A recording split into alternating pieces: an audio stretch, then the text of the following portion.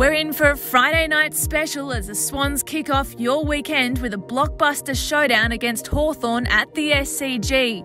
Sydney will be chasing a third straight victory heading into the bye after edging the Saints in another tight affair, again proving their composure under pressure. We've won some really tight ones. We've lost a couple. If you're in it up until the last minute or 2 minutes of the game, that's where you want to be. You don't want to be sitting there, halfway through the last quarter saying you've no chance to having a win. You want to be in it right up to your eyeballs, right to the last minute, and we've been able to do that, and that's not an easy thing to do. The Swans stocks are set to receive a boost after the bye as Errol Goulden, Braden Campbell and Lewis Melican track well in their recovery from injury.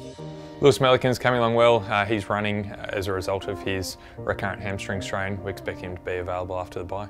Errol's going well with his rehabilitation. He's back in football boots, doing some change of direction running, getting some good kilometres into his legs, so we hope that he's going to be available after the bye as well.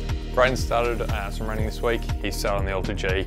We expect him to have a slow and steady progress with his running program. It's been a huge week for the Swans, with co-captain Josh Kennedy signing on until at least the end of 2022. The 34-year-old midfielder credits the club's younger players for his longevity as he looks to becoming one of the few to play 300 games at the Swans.